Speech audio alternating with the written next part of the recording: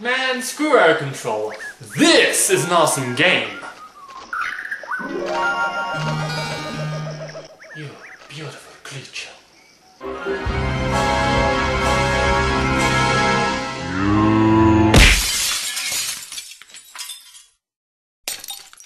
What the hell was that for? Last time you did that, I ended up playing air control. Just taking precautions. Okay, fair enough. But I need your help with something. No. You don't even know what I'm going to say! Last time I helped you, I ended up playing air control. Just taking precautions. I know.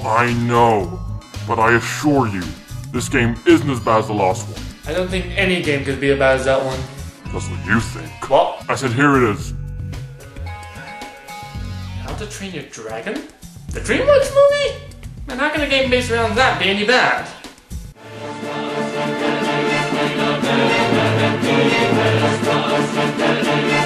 You've piqued my curiosity. Fine, I'll play your damn game. But it's better not become a habit of yours, alright? No, of course not.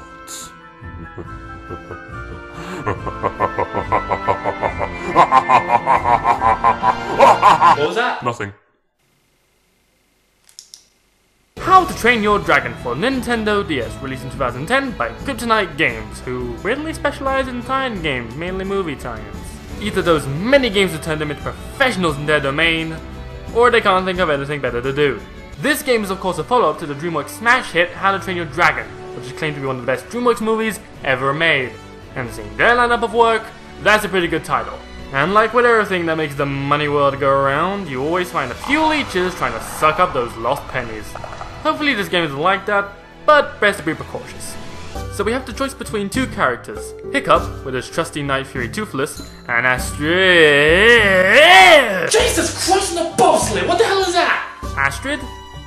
You feeling okay, love?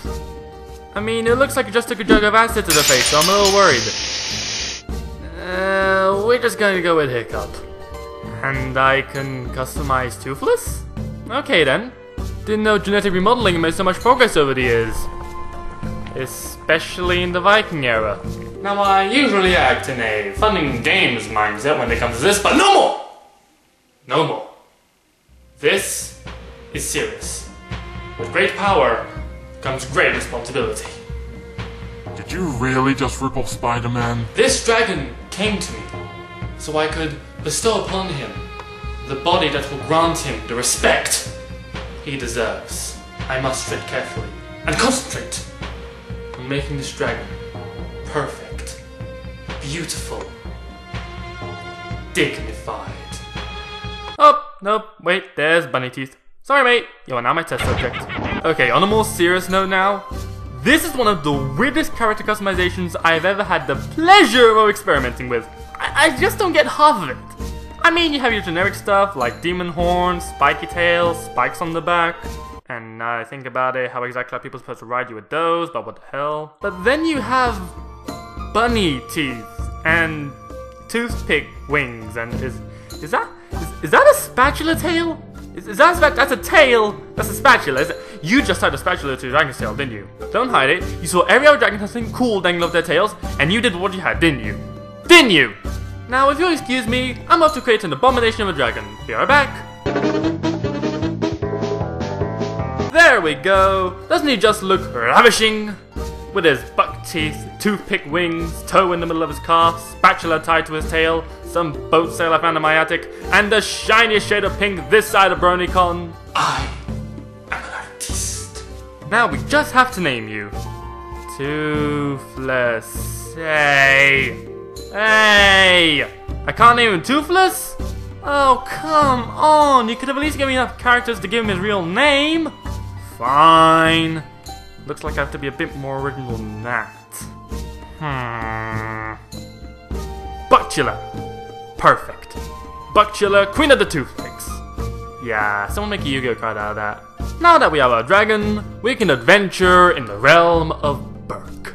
Hiccup! Where have you been? Wherever you are, woman! So the plot takes place 1 year after the Red Death's defeat. Yeah, that thing. Everything is hunky-dory with the dragons now. The birds are singing, the sun is shining, even though it's supposed to snow all year, and everyone is happy.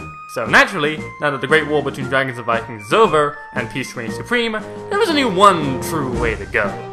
Make the dragons fight to the death! Okay, there's a bit more context than that. Apparently they have suddenly no one to take care of the dragons. So instead of taking the logical route and have the kid who basically created this alliance and save their own spots from fiery death to take care of them, Stoic decides that a tournament shall be held that will pit Dragon Tamer against Dragon Tamer to decide who will be Dragon Master for the year. So wait. The reward for winning the tournament is chores? Stoic, I don't think you quite grasped the concept of a reward yet, but we'll talk about that later, don't worry. Right now, we have to think about how we're going to turn Buckchilla into a lean, mean slaying machine, as Stoic asks us to fight his dragon as a demonstration. The combat in this game is pretty original, it must be said. There are 6 kind of dragons: Night Furies, Deadly Nadders, Gronkles, who just don't give a fluff, Monstrous Nightmares, Hideous Zipplebacks, who just don't respect the movie at all, and Grapple Grounders. Guess the terrible terror didn't quite reach their expectations. That's a high joke, people. Each breed of dragon has a different moveset and a meter at the bottom. As the Night Fury, Buckchilla can shoot fire, claw his enemies, whack them with the spatula tail, etc, etc. Each attack consumes some of the meter to be performed, and depending on the power of the attack, more or less of the meter will be taken. Once the meter is full, you can attack again. This adds another layer of depth to the battles. You can either choose to use weaker attacks, but attack multiple times, or go for the heavy hits, in exchange for being used as target practice by the enemy dragon. Something to also take into account are status ailments and boosts. Moves can inflict certain status conditions like burn, wound, break, or weaken.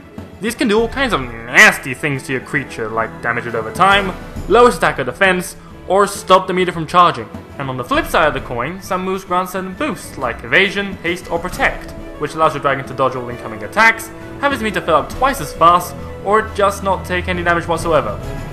Kind of OP if you ask me. All this makes the combat in this game pretty interesting, I must admit. I don't remember another game that does turn-based combat quite like this. I like it. Anyway, Buckchilla wipes the floor with this dragon, and since Daddy forced us to battle it, we have to repair his armor because we damaged it. Make up your mind, old man. Making armor is as simple as a minigame. 5 to be exact. The better you do in each minigame, the better your armor will be.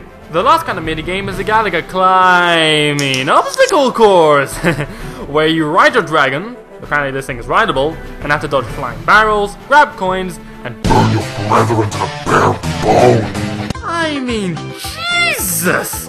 There's no beating around the bush here. I'm just slaughtering every dragon I come across. The ecosystem of this island must be ruined. Look at all these lives lost.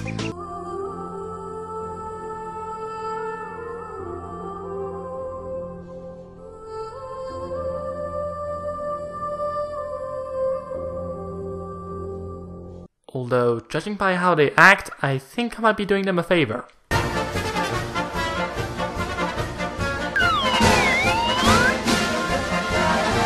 Now I'm just gonna come clean. This minigame is the worst by far. The controls are messed up to no end. I have nearly no control over my dragon. I can't feel any weight behind it. I mean, I'm flying a dragon, not a paper airplane. It shouldn't feel this sloppy. Honestly, it feels like I'm skating on an ice rink. Now, you may be wondering to yourself, where does the game get bad? I mean, the graphics are nice and the gameplay is pretty cool. Most of the time. So where's the problem? Well, the problem is I don't have much else to talk about really, seeing as I basically just described what you're going to be doing for the next 10 hours playing this game. All you do in this game, let me emphasize on that. All you do in this game is fight dragons. Over and over and over again. Nothing new, nothing more than fighting dragons. There is literally nothing else to this game. No objectives, no side missions, no exploration of the Isle of Berk, nada! You just fight the same 6 kind of dragons all day, all night, and all the time in between. And the game tries very hard to hide the fact that there is nothing else happening. The quests tell you to fetch banners, find lost dragons, hunt down schematic thieving squirrels. That one sounds a lot deceptive, I must admit. But all that's just a cover-up for fight this dragon, fight that dragon, fight another dragon, fight all the dragons, dragons everywhere! And I wouldn't mind so much if the battles were only short. Okay, I wouldn't mind, but at least it wouldn't take a toll on my sanity. But battles in this game go on forever. Each battle can last easily between 5 to 10 minutes. I'm not just talking about key dragons or boss dragons, no. wild dragons that are just in the way can take twice as long to beat than it took to do the entire quest. Grunkles are the worst. Those guys would just eat up all the hits like it was their goddamn Sunday brunch. Oh, what? Is that a British thing? The Americans won't get it? Okay, scratch that joke. These guys are everywhere! I can't take 2 steps without being invaded by dragons! Look at this! They've literally swarmed me! I can't go anywhere without fighting a dragon for 10 minutes! And most of the time, after you've beaten a dragon, more appear! God damn, leave me alone! It's like if in Pokemon, you had to fight a Caterpie for 10 minutes!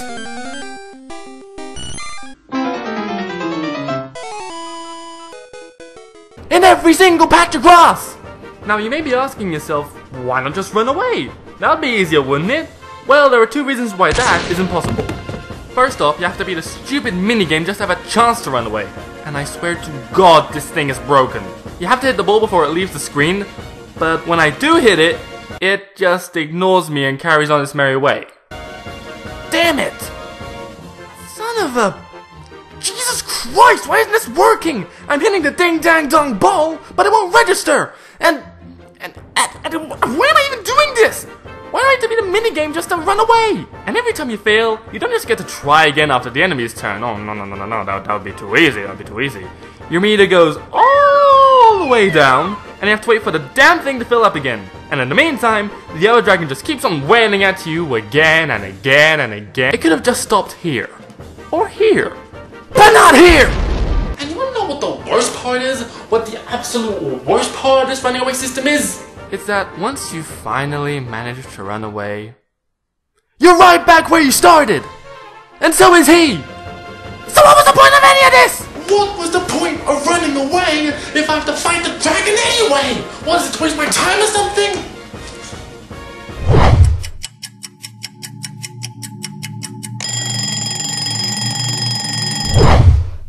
Wait a second.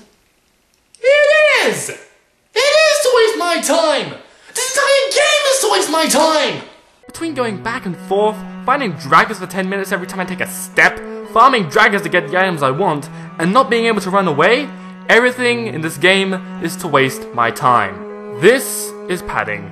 It's a technique developers use to artificially elongate the lifespan of a game by making you think what you're doing is for a greater goal, when in reality, it could just as easily be cut out from the game. This is like grinding for levels in a Final Fantasy, or backtracking in Castlevania 2 or Metroid. It makes you believe you're moving forward, when in reality you're at a standstill. Except in those games, the padding game ratio is like this. Or this. In this game, it's like this. This game isn't bad the way you think it is. In fact, it has all the foundations for a good game. The graphics are decent for what they had to work with, each kind of dragon is unique in its own way, and the combat is pretty original and fun. For the first 5 minutes. But the problems start once you realize there is nothing to this game, there's no meat to the bone. You're forced to fight the same dragons over and over again without any choice or meaning. Sure, they try to justify it, but once you realize the loop this game keeps on playing, you get tired of it extremely quickly. The minigames try to shake it up a bit, but either they're too short to be of any consequence, or they're too broken to be any fun. And once you add that to the shameless padding, you're stuck with a game that gets stale in the first 10 minutes. This game could have been good, it has all the potential to be good. You just need that little something, add a little extra spice to make it more worthwhile. When it comes to movie license games, this is not the worst game, by far. In fact, I'd say it's one of the better ones. But as a standalone game, there are plenty of other games more worth your time than this. Pokemon for one. But we can't just end it like this. Nah. This game needs to go out with a bang.